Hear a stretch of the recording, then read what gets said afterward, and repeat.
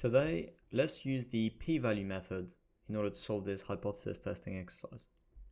So the following question reads, it's claimed that a new treatment is more effective than the standard treatment for prolonging the lives of terminal cancer patients. The standard treatment has been used for a long time, and from records in medical journals, the mean survival period has been 4.2 years with a standard deviation of 1.1 years. The new treatment is administered to 80 patients, and their average duration of survival is calculated to be 4.5 years. Write the null and alternative hypotheses and calculate the p-value. Is the claim supported by these results at the significance level of 0.05? Interpret the results. Excellent. So the first thing to note is that with the p-value method, if the p-value that we get is lower than the significance level, then we reject the null hypotheses. If on the other hand the p-value is higher or equal than the significance level, we fail to reject HO.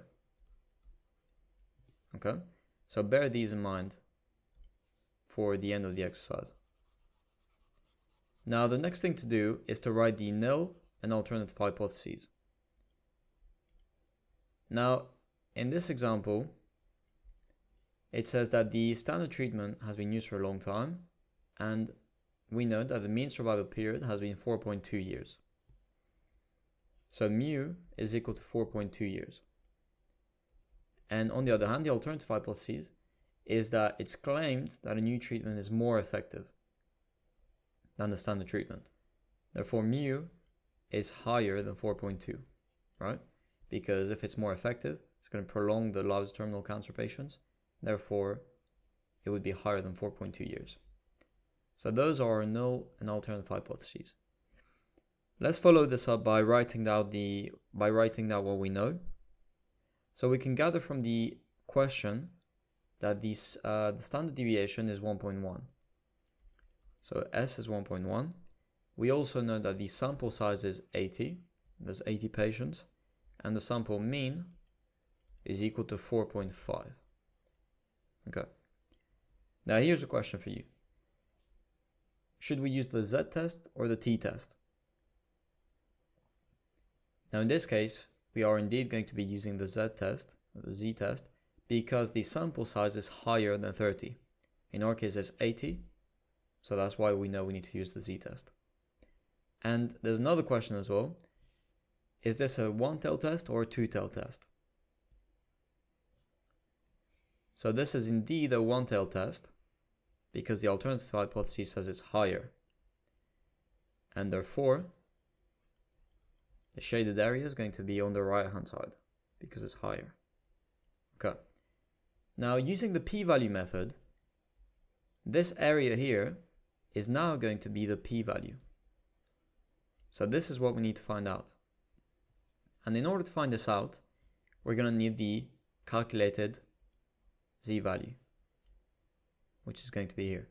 Now remember, in order to get the calculated z-value, there's a formula. And this formula is that calculated z-value is the sample mean minus the hypothesized mean over the standard deviation over the square root of the sample size. So let's plug all these numbers in. So 4.5 minus 4.2 over 1.1 over the square root of 80. Now if you solve this, you should get approximately 2.44. Okay, so we know that this is 2.44, okay? That's the point at which the shaded area starts. Okay, now that we have this, we need to go find that shaded area. For this, we turn to the positive z-score table. And remember, we got 2.44 for the calculated z-value. So now we need to look at the rows and columns and look for 2.44. So first let's look at 2.4, right? So we look at 2.4, 2.4 is here. And then the decimal places is 0.04, right? So then we look to 0.04. And then we join these, and we should get this number here. 0.99266. Okay. Now this number here in our graph, where we had 2.44 here, this number here is going to be everything that's to the left of the 2.44, right? So it's going to be all of this. Therefore, in order to find out the p-value, which is here, we need to do 1 minus this number. Okay, so 1 minus this number. Because remember, the whole thing adds up to 1. So if we know the red part, we can just do 1 minus this in order to get the shaded area in black. Now, 1 minus this number, let's see what that gives us. If we plug it in the formula, in the calculator, sorry. This should give us 0.00734. 0.00734. Excellent. So this is our p-value. Okay, this is the p-value. So if we go back here, we now know that the p-value is 0.00734. Yeah. P-value. So now we need to decide if it's higher or lower than the significance level. Okay. So as we can see, when we compare it to 0.05, it is clearly lower than 0.05. Okay. Because 0 is lower than 5.